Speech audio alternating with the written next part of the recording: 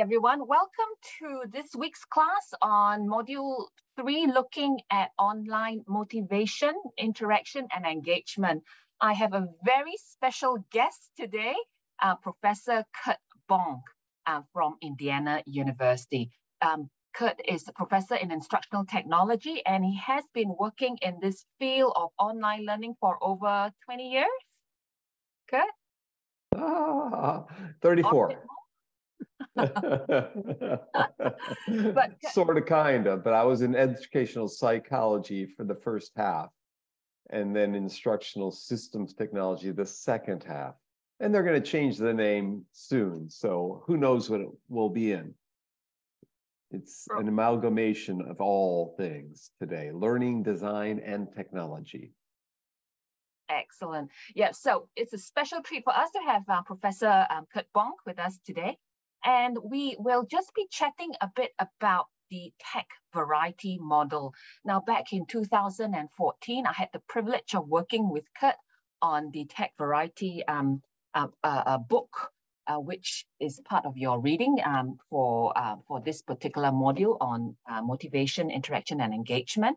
And now I'll just say, Elaine, two things. She's had to introduce me twice, in case she has to delete that first introduction because I messed up somewhere. And the second is, she said we worked on this book in 2014, but you know, that's when the book came out.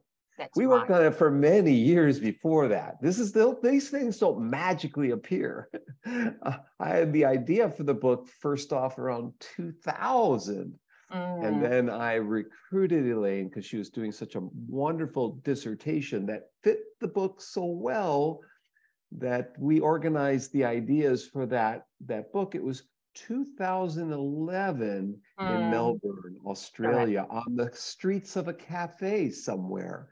And so 2011 to 2014, that's 3 years, a little over that, to get that book out. So, and now there's a new version she'll probably tell you about that's free and online as well. That's right. Yeah. Yes. So there are 2 free books y'all can have.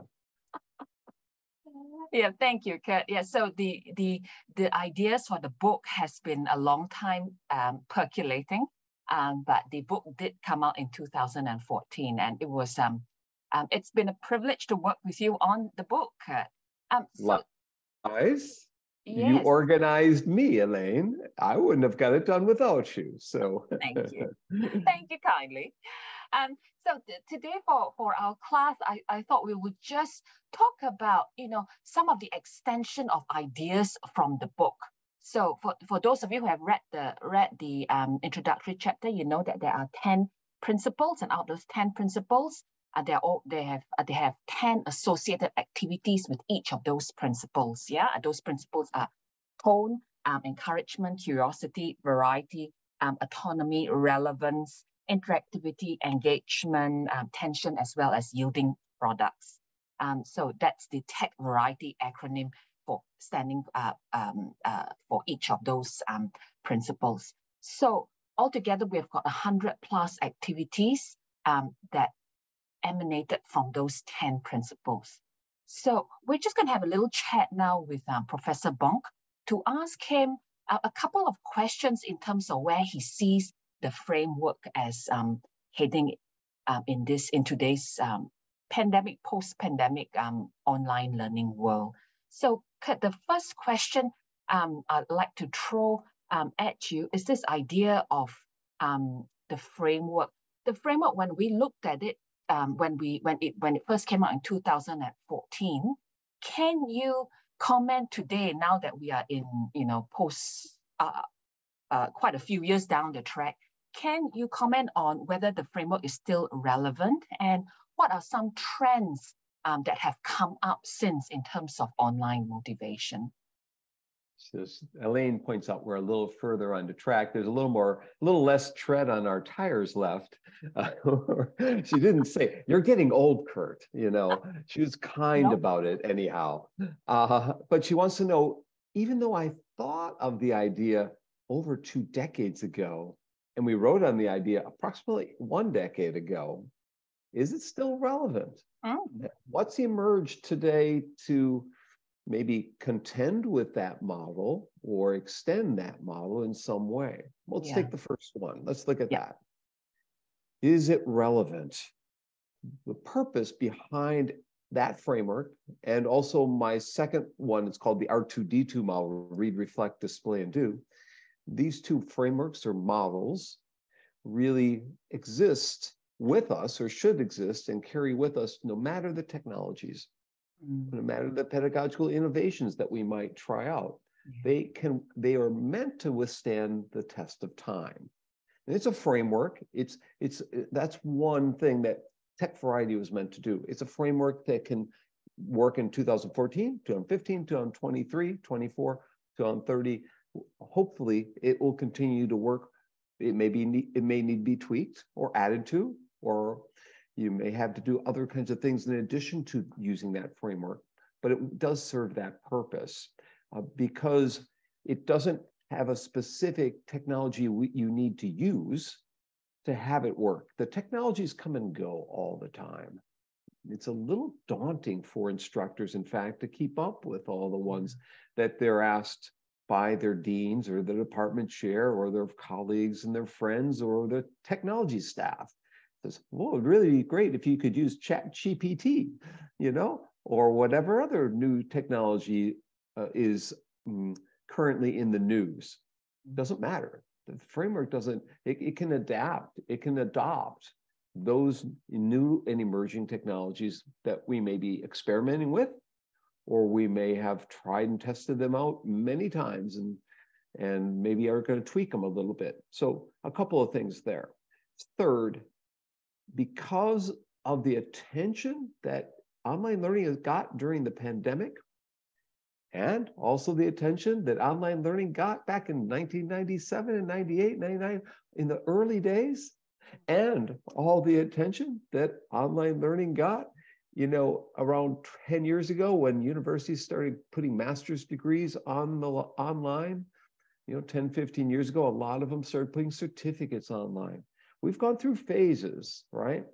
And some trying to create blended learning environments or hybrid learning environments. Or we all cycle through these phases, and they're asking people to read and adapt and utilize. Well, you can't read all the research that's out there. There's no way that anyone can. And you get panic attacks, you get terror attacks that try to keep up. What this framework is really meant to do, or one of the reasons, is to lower the tension levels that you have when you're thinking about switching a course to an online environment or a program or a certificate or just an activity. So if you're a newbie to online teaching and learning, the framework becomes a safe harbor for you to try things out. It's not a pacifier, but it's a psychological safety. In fact, the first principle is just that, psychological safety and building comfort with your students. And so you do not have to read everything that's out there. And you do not have to use every principle in the framework. And we say in the book, if you utilize 3 or 4 different psychological constructs, whether it's interactivity or feedback or whatever, and by the way, the framework has 10 things, but within each of the 10, there's several psychological constructs embedded in them. So you take a look closely at the framework. It's based on 100 years of research on motivation, probably over 100 years, from the behaviorists, from the cognitivists, from the social constructivists, or whomever. They've all lent something important to the literature. B.F. Skinner lent something important to the literature in terms of online, in terms of feedback structures and shaping and so forth, positive reinforcement. And the cognitivists did as well, and the constructivists did as well. So it's an amalgamation of different aspects of psychology into one place. And so we don't have to fight it. So the fourth thing, we're not going to fight anymore about which is the best. So a reason to create frameworks is to say, everything works to some degree. Let's be eclectic about it and pick what works in this moment in time, in your particular context, if you will. And that's extremely important, or at least it was when I started in the field, because there are fights all over the place. And there are other reasons that we want to have this TEC-VARIETY model, because number 5, you can talk to others. You can have a language about what you're doing. You can say, I'm trying out engagement of the TEC-VARIETY model or principle of engagement or interactivity or relevance or whatever it is that you're trying. And others will respond. They may have read it, may have heard about it, may have tried it. So it becomes a mechanism for collaboration, for conversation, for communication with your colleagues, with others that you might run into. And maybe that is the most important reason we developed the TEC-VARIETY framework. So those are 5 reasons. I know we need to go on to the other questions, but I'll just say that really, in the early days, I would get tomatoes thrown at me because people didn't want to switch, you know, you know, those tomatoes, you know, turned into, you know, kind greetings when COVID happened because people really needed some training in what to do. And so 6, I guess you get out of 6 is it's easy to train from it. It's easy to say, this is an example of number 1, this is number 2, number 3. It's something that when you see it in action, people resonate with it. So that too is extremely important. And again, I could go on. It's a comparison. You compare to other models and so forth. Elaine, did you have any follow-up to question 1, or you want to move on to question 2? Oh, just a follow-up from your first from what you said just now, that people have common language, yeah, to communicate with, as well as to try out and to put into actions. Could you just briefly highlight what are some of the areas of application of the model, of the framework that you have come across that you know of? Well, I published a piece in the medical field. And so, you know, the medical field has wonderful journals related to education, medical educator and others. So I would say I've seen doctors come to conferences in distance learning and are taking copious notes on any they can get a hold of because they've not been trained in this area. In fact, I've seen a couple of doctors who have actually added a 2nd degree in the field. They've gotten interested in this area, and more than a couple. In fact, I know the University of Houston has started a special doctoral program for the medical field. So I say medical field in particular is an area. I was using it with our online MBA program people in the business field. Right. And again, very similar in that regard. And they've ramped up an online program extremely fast. And students are now moving to MBAs in online formats, but their faculty haven't been trained how to teach in general, let alone how to teach in an online or blended kind of environment. So business faculty, medical faculty in particular, but you can almost go to any field and find a application of the model within it. I know in the military that I've worked with, we applied it there, and with people who are in the National Guard here and getting some extra training in a blended format. So military language learning instruction, you know, you're trying to make it relevant and interactive and conversational and so forth, the training. The language education journals today are exploding, actually. People want to learn languages. They're finding that online they can store resources. They can hear people's different languages. They can, they can create cases, examples, and so forth that can be reused, right, over time. They can be remixed. They can be structured and changed.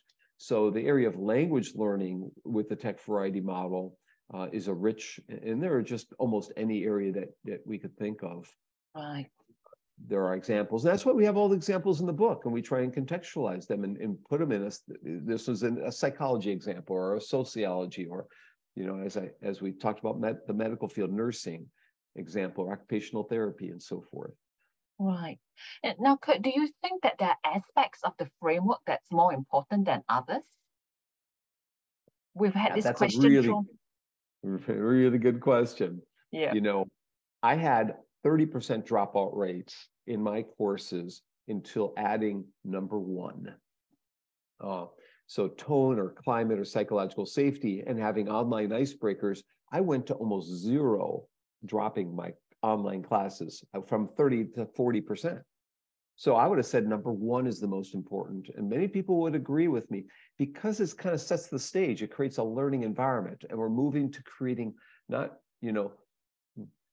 cognitively based instruction or behaviorally based. We're creating learning environments, which is all learning theories. And number one probably best displays that. But there are other people who say that problem-based learning is the most important thing, and building products, which is number 10 on the list. And there are people, goal-based scenarios. Roger Schenck, who recently passed away, really believed in having goals to strive for. And so the case could be made that number 10 is the most important in the list. But then we get it to people who might talk about engagement. It's a fuzzy concept. It's difficult to define, but the more engaged you are in your environment, the less likely you are to drop out or to get behind or procrastinate and so forth. The more likely you are to help your peers succeed and so forth. So the case could be made that number 8. The case could be made that number 2, feedback loops, right? Yeah. From the system, computer-based feedback, instructor-based feedback, expert-based feedback, peer-based feedback. And you could have multiple instructors in a course, instructor-based, and self-feedback. And there might be other things I'm missing, but there are many forms of feedback. And most of the time in face-to-face setting, you can only give feedback to a couple of people. Online, people tend to want feedback on everything they do for everybody. And it's really difficult for an instructor to give feedback to everyone. So number 2 could be deemed to be the most important. I could make the case for each of the 10 being the most important. I guess that's my point, that it may depend on your context and the course.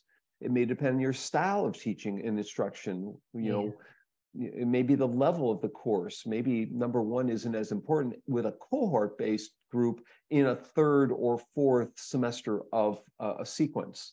Maybe number 1 drops out as very important. Even maybe number 10 drops out as not as important.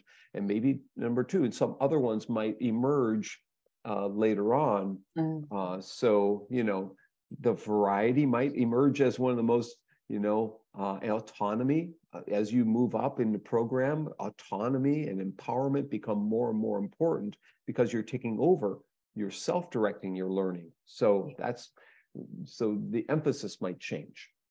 Yeah, that's really nice, because with the different it depends on the level of learners, depends on the context, depends on the subject matter, depends on where your learners are placed in the program, first years versus second years versus third years. And your own teaching style, which all determines which of those aspects of that framework comes into form more so than others. I agree with you that the first one, that tone, setting that psychological safety, is crucial. I think regardless of whichever context, always that first day of class, welcoming people and making them feel, welcome. Well, Elaine, do you remember which chapter was the most downloaded in the first 6 months? Wasn't it the first one? Well, it started with the first one, but ended up being the 3rd one on curiosity. Curiosity ended up getting a lot of downloads, but it went back and forth between the first one and the 3rd one, actually. So yeah, and engagement got quite a few downloads as well. So for your students, we had 250,000 downloads of the book in the first couple of years, and then the counter stopped working. So we do not know how many have been downloaded, and that included about 20 or 30,000 in Chinese. So the book is available in Chinese as well as English. Yes. Yeah. The last and final question for you, Curt, is that in today's pandemic, post-pandemic online learning context, how do you see this framework as being helpful or facilitative? Let me ask you a question. Were my first 2 answers good enough? I think so. I think you've covered that. There's a singer called Meatloaf. He has a song, 2 out of 3 ain't bad. So if I can't answer the 3rd question all that well, there we go. We've got 2 out of 3. Now, I think you were asking about how it holds up during the pandemic.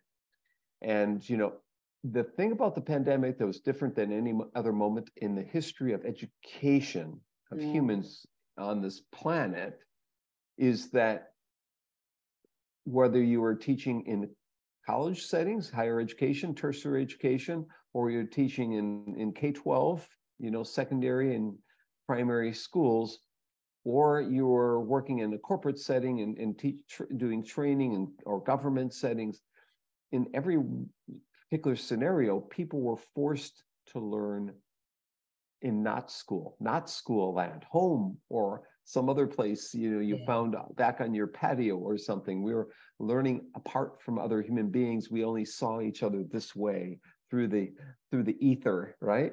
And so when you have millions of people, really we had billions of people, but let's say hundreds of millions of people having to, and teachers in particular, and students having to change where and when they were learning or teaching, that had a dramatic effect on people. And the immediate thing is people doing emergency remote teaching, which is not the same as high quality distance education. That was going back to shovelware. We're shoveling stuff up from the face-to-face environment and putting it up in an online class, in the web. And when that happens, we have inferior learning happening, and you have people scrambling. You have scramble education. And, we don't want to have people scrambling to be just enough, just good enough. We really want well beyond that.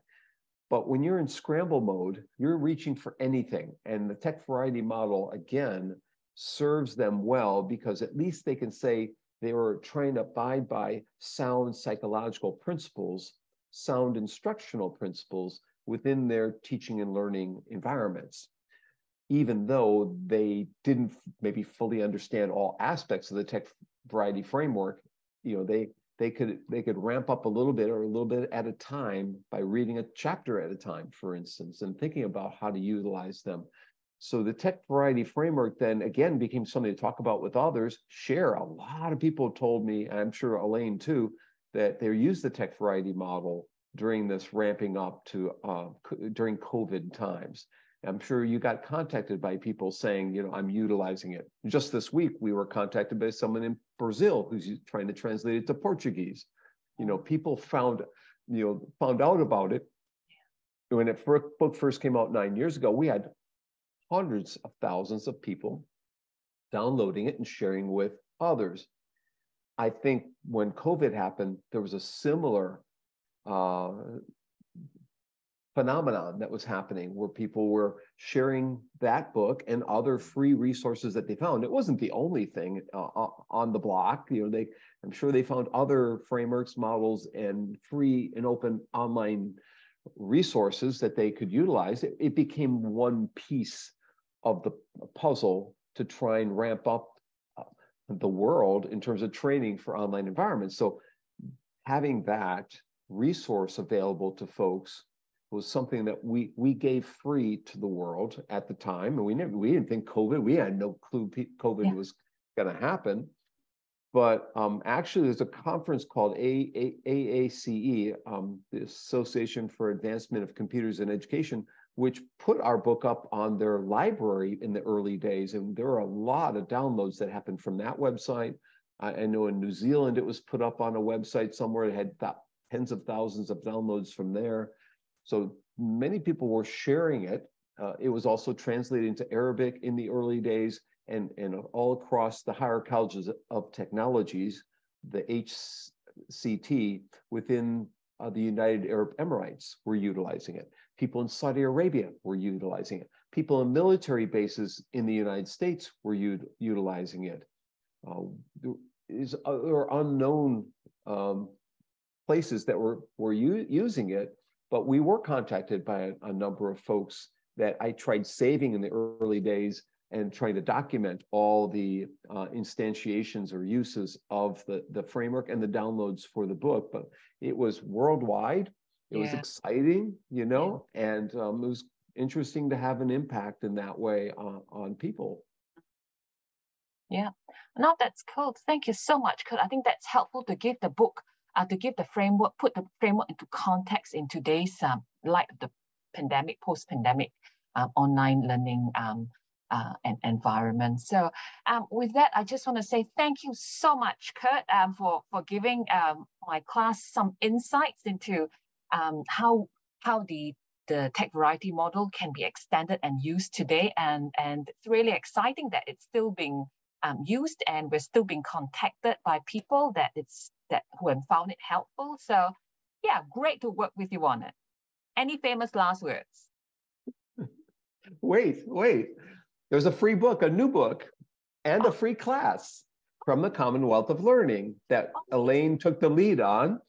And there's videos of each of us. So it's a shorter, if you don't read the long book, if you want something more current and shorter, and actually pretty slick, pretty sophisticated or elegant in terms of the design, the instructional design, our friends at the Commonwealth of Learning in Vancouver, in particular Sanjay Mishra and his staff, have asked us to create a newer or updated version. And we said yes to that, and it came out last September. So about 6 months ago or 7 months ago, it came out. And Dr. Khoo will share that with all of you, but it's available at the Commonwealth of Learning. Go to col.org.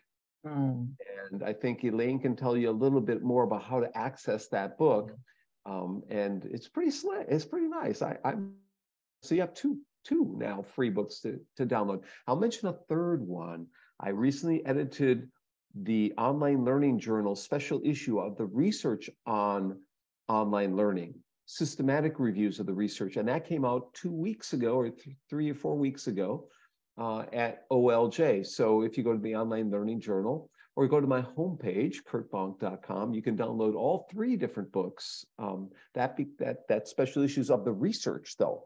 And so it backs up teaching in online environments. So anyways, people like free. So free. And actually, free is number 4, is the free class around the new book. So take a look. Yes. Yeah, I'll remember to put that resource in the resources page in our class. Yeah. Do that. Well, it's nice meeting all of you. Yeah, thank you so much, Curt, and have a lovely evening in Indiana, and we'll talk soon. Sounds good. See everybody. Take care.